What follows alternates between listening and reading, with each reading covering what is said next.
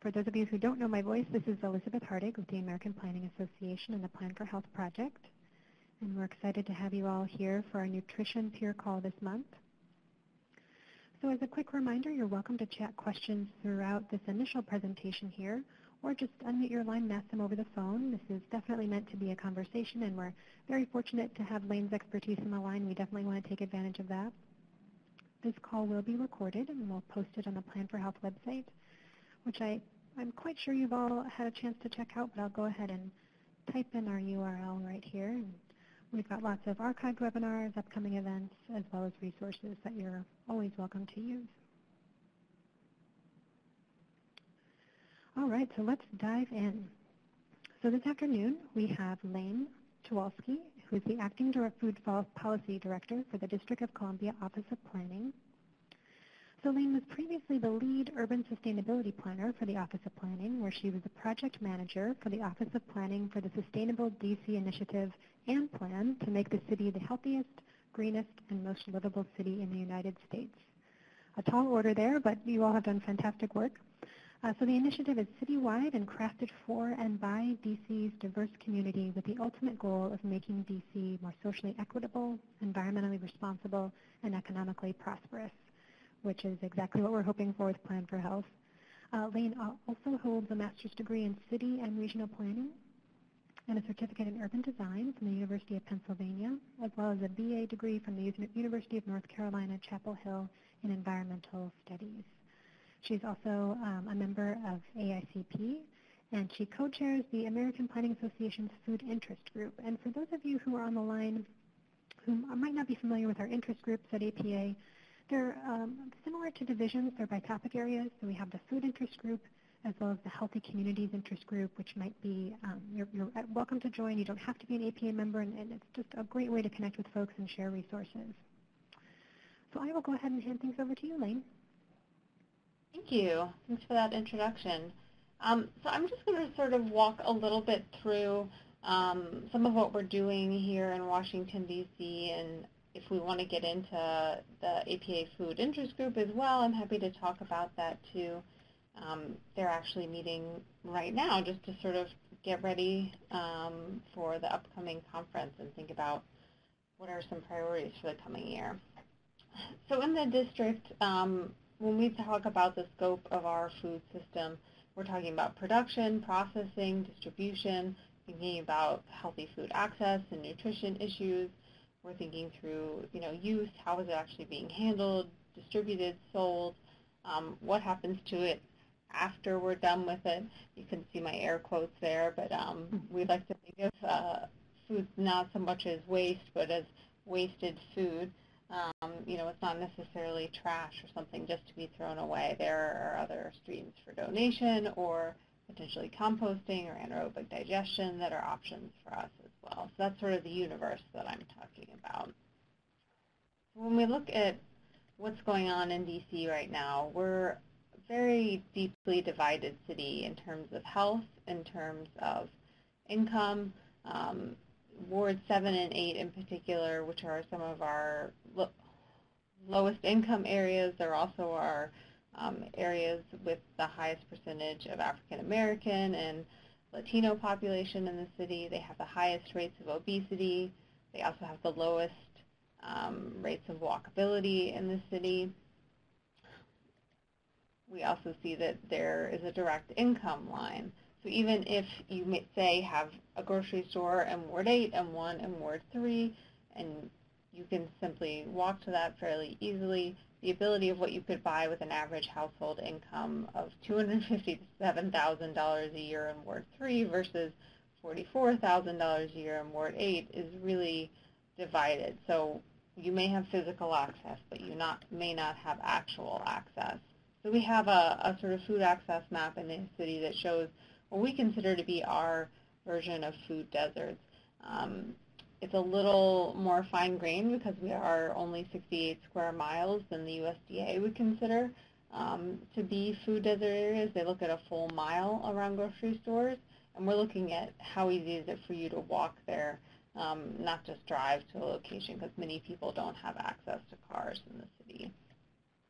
And it's changed over time. So if you look back in 2014 and you look at today, you'll see that we've gotten more grocery stores, but the areas that are food insecure have become more food insecure. So there's higher concentration of poverty in those areas. So the people who don't have access are worse off than they were 2, 4, 6 years ago. I don't mean to paint a bleak picture of what's going on in DC. We also have a really large number of farmers markets in the city. We have more than 50 full-scale grocery stores. We have more than 60 healthy corner stores that are participating in our Healthy Corner Store program. We have new food business incubators that are springing up. We have more than 50 community gardens and 100 active school gardens, and we have a number of commercial farms that have started in the past 5 years. So we do have a lot of food-related assets as well. We also have a lot of legislation that's been put in place really from the early 2000s through to today that guides us and has helped to make some of these things possible in the city. We have a Food Policy Council, which I'll talk about a little bit more. We have a Healthy Schools Act that set us to a higher standard than really what you could require at the federal level when it was initially passed in 2006. We have the Feed DC Act, which incentivizes supermarkets in different areas of the city. We even have an act that allows us to bring chickens to schools on a temporary basis so kids can sort of see the whole life cycle from egg to growing to egg skin. We also have a couple of key goals for the city when it comes to food. These were included in our original sustainability plan, Sustainable DC. We have one around agriculture, putting more land under cultivation, one around healthy food access and nutrition, making sure that residents have good access to community food assets, whether those be community gardens, farmers markets, or healthy corner stores, and also full-service grocery stores. And we want to also focus on the local food sector and to get more of our food from within the local region. So we have a Food Policy Council, the DC FPC, that just started this past August, and it has a couple of key objectives about what it's trying to achieve. We're trying to promote food access, food sustainability, and food economy. We're trying to look at what those regulatory barriers might be in the city and think through how can we remove them, how can we change the existing rules and regulations to make things work better, to help support these businesses and organizations. We do an annual assessment of our local food system, so we then share that information with the council and with our council members and the mayor and have recommendations for where we see policy might need to be changed. And we look at national best practices, what's just going on around the country and around the world that we may want to be aware of in terms of how we direct our policy. So we sort of act with the 12-member board and 10 different district agencies who are somehow involved in food, whether they're our Department of Health or our Department of Parks and Recreation or the Office of Planning. We're designed to be a forum for discussing food issues to help coordinate among the district government and all these different great community organizations and businesses that are involved in the food system to evaluate and then recommend and actually change policy and potentially to work on specific programs that would help us meet some of those larger food goals for the city. So what do I do in this context? I'm trained in background to be a planner and to work on sustainability-related issues, to work on design-related issues. So my sort of job is to help collaborate with the surrounding jurisdictions in the region so that we're fitting into the larger food system of the region as a whole to help us get grants and partnerships to make some of this stuff happen, to help make the process easier for food businesses and organizations to work with the policies and permits that we have now, to help support and promote local food economy, to help us figure out how do we meet those goals, and to really just make it easier to be involved in the local food economy. So that's a lot, but I think it's really can be described as sort of a connector and catalyst kind of role. Our job is to bring people together, to have these open conversations with members of the community about food, about health, about nutrition and food access, and to have a way to be there, to have a conduit back and forth between different communities and look at the big picture. So a little title blooper here, but this is just sort of gives you a sense of how we work together. We have the general community and stakeholders, anybody in the city who's affected by our food policy. We have 4 formal working groups that sort of go into the nitty-gritty on some of these issues. We have the Food Policy Council, that's the 12 appointed members. We're an official board and commission of the district, and then we have me, the sort of staff who helps support that whole organization. So the 4 groups that we have right now, they've just had their first meetings this month. The last one was last night. We have one on local food business and labor, one on food equity, access, and health and nutrition education, one on sustainable food procurement, one on urban agriculture and food system education. So as you can see, we're trying to tackle a lot, and there's naturally a bit of overlap between the groups and organizations, but we have them as targeted groups to really get into the details of some of our existing policies. But then we all come back together as the full Food Policy Council and think through how each of our work affects the other, and how those cross-cutting issues come up. So what's coming up for us as a Food Policy Council or for food policy in DC? We have some funding in place. It's not $16 million for the Food Policy Council as a whole, but rather for just funding that has gone to food-related projects in the city. We're completing our food system assessment, looking at sort of the existing conditions of where we are now. We're working on editing some urban agriculture legislation that's in the process of going through some amendments. We're looking at ways to improve food access, especially in Wards 7 and 8 that I mentioned earlier, those low food access areas. And we're going to be conducting a study on our local food economy just to understand its influence on the larger city economy and jobs in the coming year. And we're also looking at LA's good food procurement policy, especially for our school system when we're thinking about school food. So that's sort of an overview of where we are right now. I wanted to leave some time for questions and conversation, but I'm happy to answer any questions, either via chat or phone or voice that anyone might have. Great. Thank you so much. That was a fabulous overview, and I did actually attend the very first meeting in August, which was really fun and energetic, and lots of folks in the room who were excited about the council, it seemed, and you had a great lineup of official directors or kind of the guiding group at the front table there. So folks, please feel free to unmute your lines. You're welcome to ask Laine a question directly or chat them in, just like we mentioned. Maybe for a quick starter question for folks who are thinking about their own food policy councils or really continuing their coalition work and bringing in other sectors and other partners, could you talk a little bit about how you ended up recruiting the members for your council, or kind of the guiding body? It sounded like folks were appointed, but I'm sure you were very intentional about getting different perspectives and different sectors involved. So we went through, we have an official Mayor's Office of Talent and Appointments. That was sort of the official venue to get members involved, but we also just sort of put out the word to the community, the food community, whether it's healthy food access or food-related businesses, to try and get people on board who might be interested. So we probably had maybe 75 people apply for 12 spots, which was great to see that level of interest and support in the community among just different groups and organizations. And the way the memberships work is that they're tiered a bit, so people will rotate off and on so the whole board doesn't turn over, since it is a new board at once. And that way we'll have an opportunity to get in some of those people who maybe weren't able to be included in the first round in the next couple of years on a rotating basis.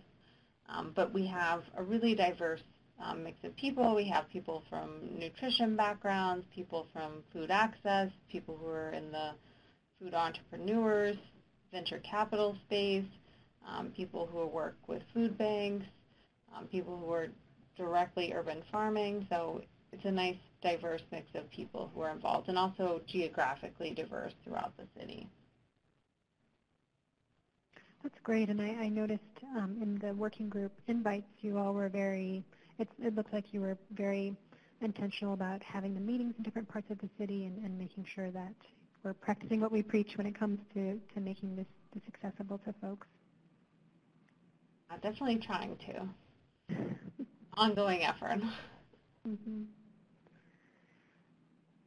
Well, and I have to say, I think for some planners, the kind of active transportation and physical activity side of the Plan4Health project and chronic disease prevention work in general seems like a more obvious fit. But would you mind talking a little bit about how your position came to be within the Office of Planning, and if you wouldn't mind maybe sharing a little bit about your own background? Sure. So the position was created as part of the legislation that also created the Food Policy Council, and they sort of both arose out of a couple of roundtables that were held by council members on urban agriculture and healthy food access and school procurement. And the more these issues were sort of looked at in the public eye, the more clear it was that there wasn't really one person who was just dedicated to working on these issues. Everyone has their sort of pet role within district government. We have our local farm-to-school coordinator. We have our health nutrition educator person. We have someone who does permitting for farmers markets, but nobody was looking at the big picture. So it was clear that there was a need for someone to help coordinate and make sure that these different rules and regulations and entities weren't contradicting each other, which in some cases they are, in terms of what our priorities are as a city. So when that legislation passed, it created my position, and then the following year funding was put in place for that. So that was new to be within the office. And there was some discussion, should it be in the mayor's office, should it be in the Office of Planning, since they work on land use and sort of long-range planning issues for the city, and they ultimately decided to put it here. So I sort of ended up applying for it because of my own interest in food-related issues and some of the food-related work I'd done through the Sustainable DC plan. Mm-hmm. Great, and I appreciate that you mentioned, of course, the role of built environment and making accessible places, but then kind of the programming side as well, and the complement to that. And so it certainly makes sense to have a planner as a convener and catalyst looking at the big picture, but also balancing the policy side with the community engagement and the programming side, which, of course, Plan4Health, our priority is thinking about policy systems and environment, but then finding a way to engage community members and other planners and folks in kind of direct activities and nutrition education or something like that. It can be a nice pathway into maintaining and sustaining our policy recommendations.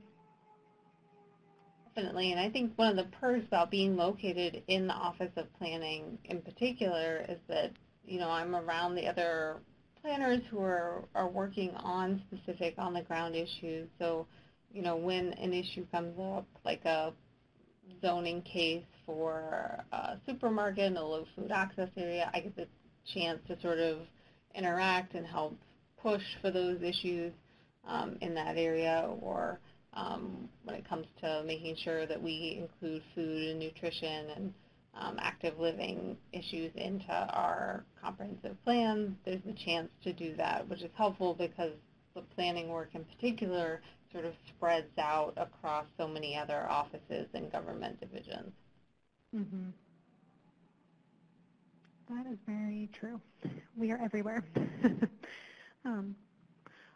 Well, I just want to pause a moment. I noticed a couple of other folks join the conversation, and maybe I'll push the slides back just a little bit so we can look at some of the great maps that you shared about DC and how we're thinking about really targeting vulnerable communities and making sure that we're supporting, of course, everyone in the city and the district, but really recognizing that Ward 7 and 8 are experiencing a very different food environment than Ward 3. This slide is, I think you may have shared this at the first Food Policy Council meeting, and I didn't fully comprehend those numbers until I saw your slide, and it is quite a difference there.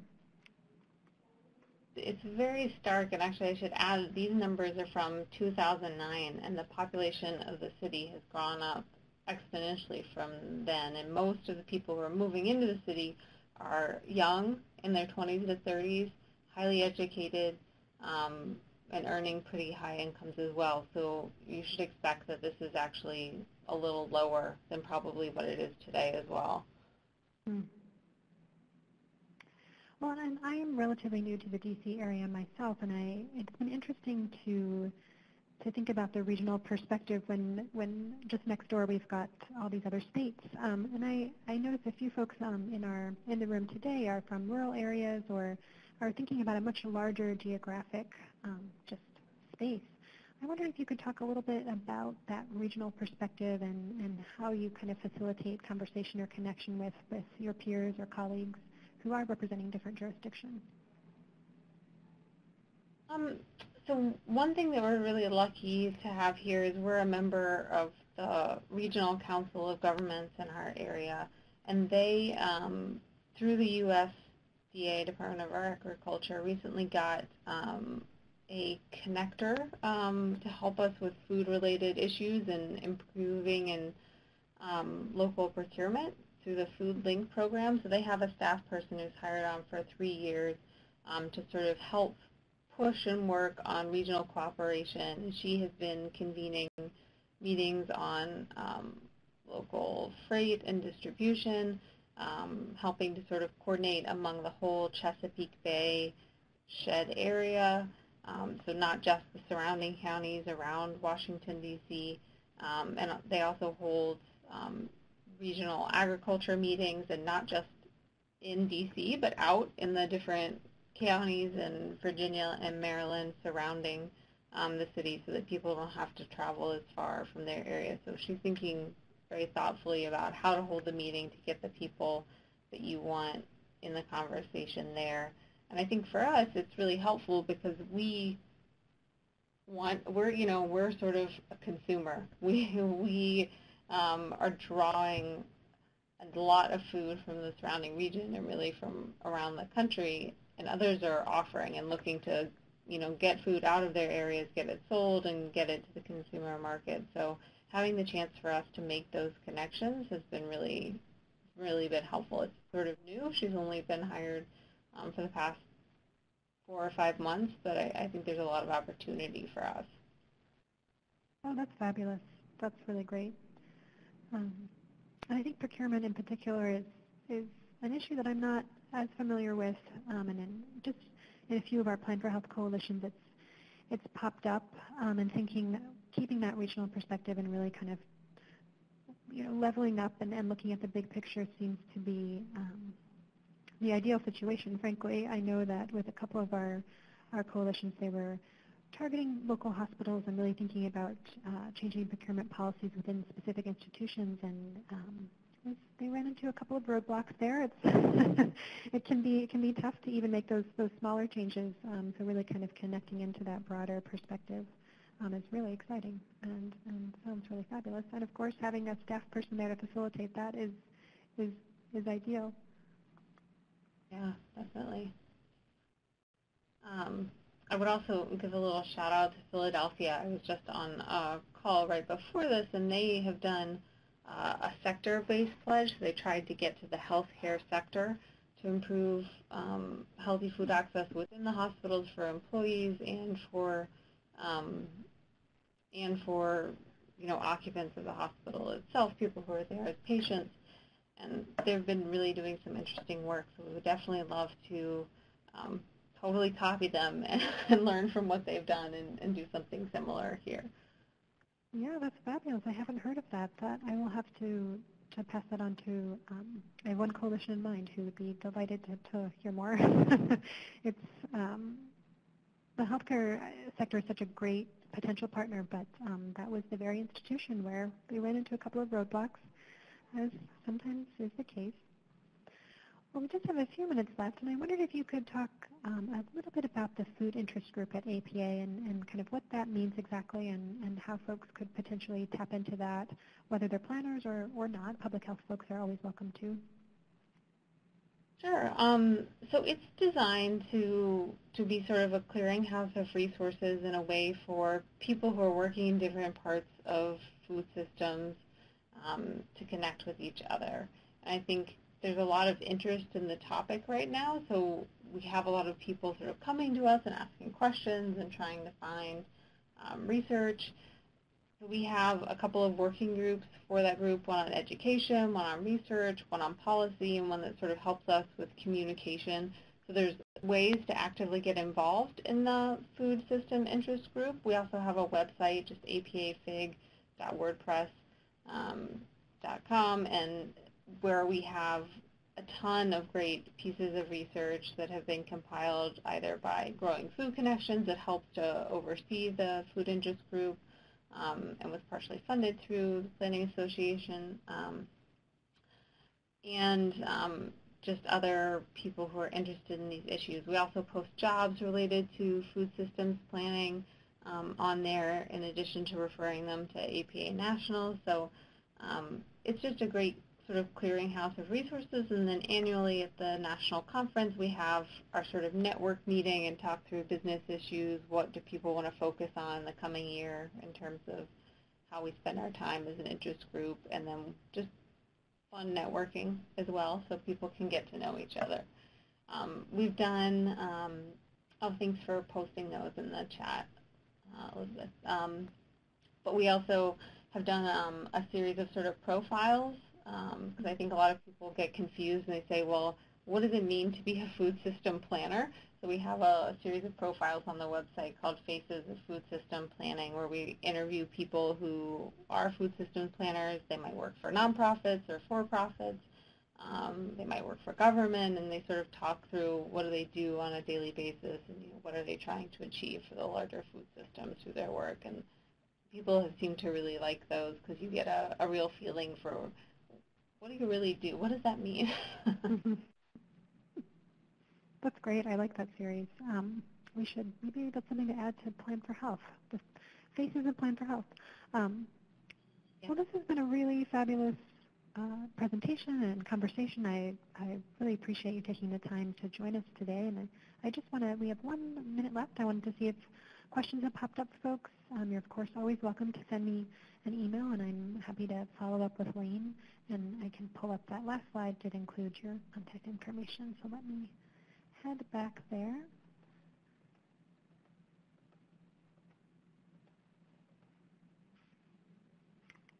Great. Well, thank you again for being with us, Laine, and I'm sure we will be seeing each other at Food Policy Council meetings or elsewhere, and thank you all for joining us this afternoon. Thank you, everyone. Thanks. Bye. Thank you.